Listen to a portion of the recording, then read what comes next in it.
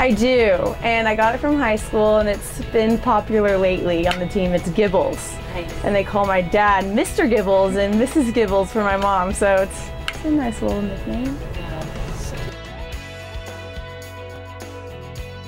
Pamela Anderson. At my family friend's baseball game. Her son is the same age and they're on the same team, and she was there. I would like to be a honu or a turtle so I can swim in the ocean.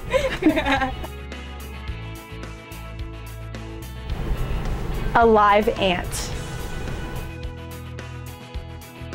What are the odds? Oh, it was awful, and it was what are the odds? Got dared to do it, and it was actually really bad. It made my mouth like super acidy. Like if you ever ate dog food.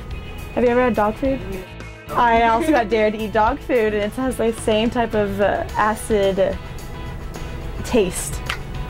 So if you don't like ants, you won't like dog food. Any Backstreet Boys song, any of them, I can sing. If you named one, I'll sing it. Backstreet's back, all right, that one. I was throwing an instinct move. I always eat half of a sandwich before a game, only half, that is it. And I'll drink some type of like juice, but I won't ever finish it. I'll only like drink about half or eat half of something.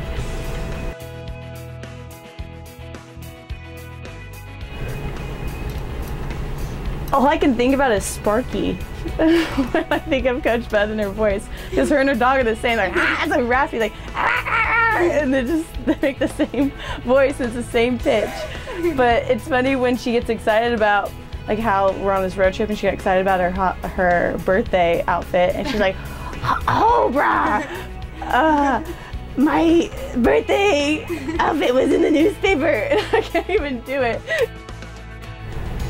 It was Paul Walker, which is so sad, but now it's Zac Efron lately.